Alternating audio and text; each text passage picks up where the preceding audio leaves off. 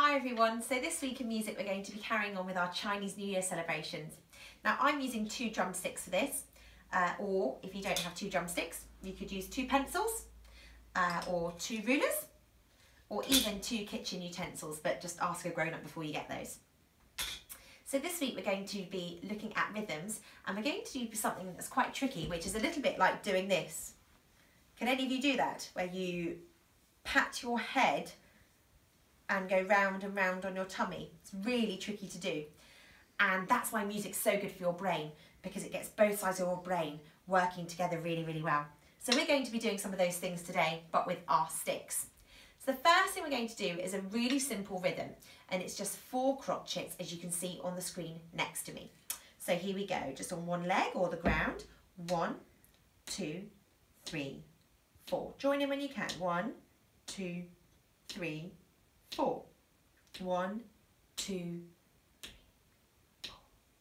1, 2, 3, 4. Now, how does Mrs. Walker eat her quavers? Very quickly. Well done, those of you remembered. So we're going to, for every crotchet beat, for every 1 beat note, crotchet beat note, we're going to fit 2 quavers. So just have a listen. So the sticks are going down together, but then this quaver stick is going to fit in another quaver because it's quick. So you can fit 2 quavers in a crotchet beat. That means quavers are half a beat long. Here we go. 1, 2, 3, 4. 1 and 2 and 3 and 4 and 1 and 2 and 3 and 4. Join in with me. Don't worry if it takes some time. Try your best.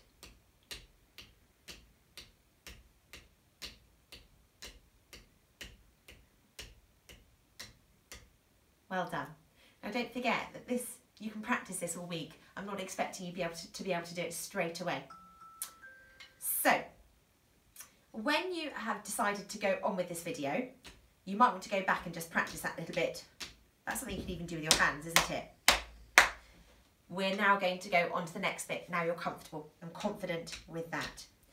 So, we're going to be only playing our crotchets on our 1st and 3rd beat. 1, rest, 3, rest. 1, 2, 3, 4. 1, 2, 3, 4. But our quaver beats are still going the whole way through. 1, 2, 3, 4. 1, 2, 3, 4. 1, 2, 3, 4. Join in when you can. 2, 3, 4. 1, 2, 3, 4. Good. Now that is tricky. So if you want to pause the video and just do that in your own time, that's absolutely fine to do that.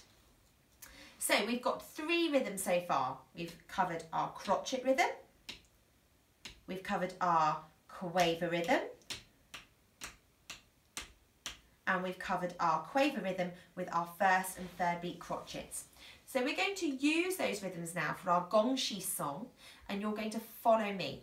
I'll explain every rhythm change that we do. Here we go. Just the 4 crotchets for now. Ready? And 1, 2, 3, 4. 1, 2, 3. Keep going with that. 1, 2. We're going to bring in the quaver beats now. Keep that going, 4 crotchets. Quaver, quaver, quaver, quaver, quaver, quaver, quaver, quaver. 2, 3, 4. 1. Now just take it to the 1st and 3rd beat. 1, rest. 3, rest. 1, 2. Bring in the quavers now. 1, 2, 3, 4. 1, 2, 3, 4. 1, 2, 3, 4.